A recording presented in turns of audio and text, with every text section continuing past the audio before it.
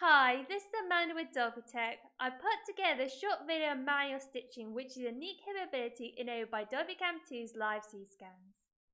It's fast to deploy, it requires no accessories and minimal setup. Manual stitching is a method requiring a C-scan map larger than the 32 by 32mm area of a Dolphitec transducer module, also known as a TRM.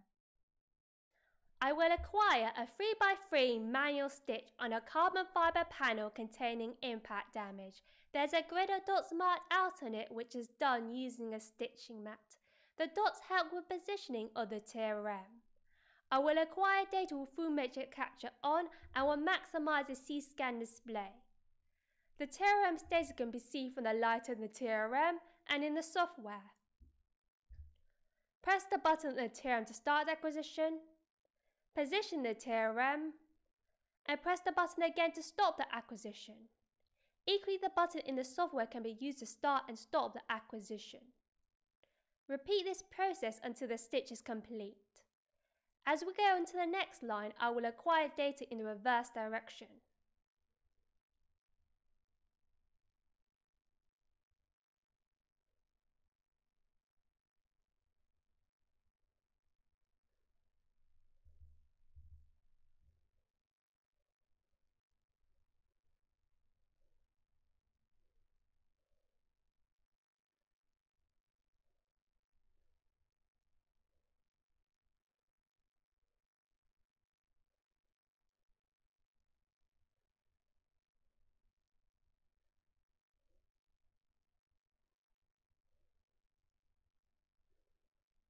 As we acquire the data, I can see the impact damage as a circular region, whilst the background looks textured because of an uneven backside finish on the back wall.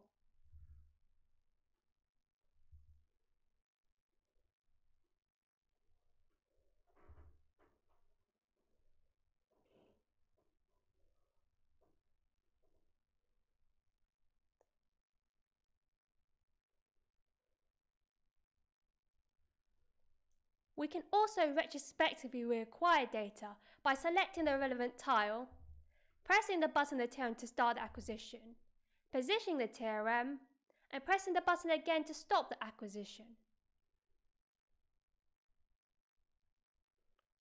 Here we can see the aperture view, but the time of flight view, also known as a depth view, is simultaneously acquired and we can easily toggle to this. We can also toggle to see the A and B scans at any point. We can see the impact damage and laminations at different depths in the B scans here, while we can see the back wall echo from the intact material here. To quantify the size, I can draw on a circle.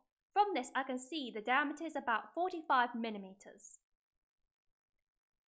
For some inspection tasks, this is sufficient, but on the right, we also have the statistics for the region bounded by the circle. This will update as I move the circle.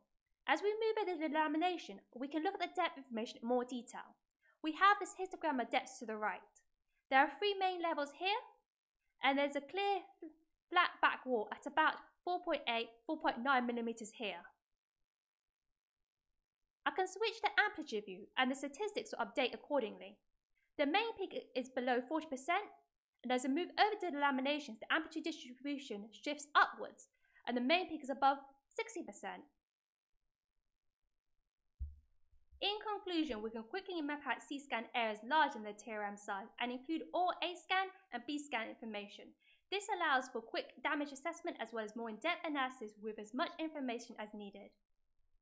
This can all be done on board and live without the need for separate post-analysis in different software. Manual stitching can also be done in MXTTU mode, which is shown in another video. For more information, please contact sales@dolphicam2.com.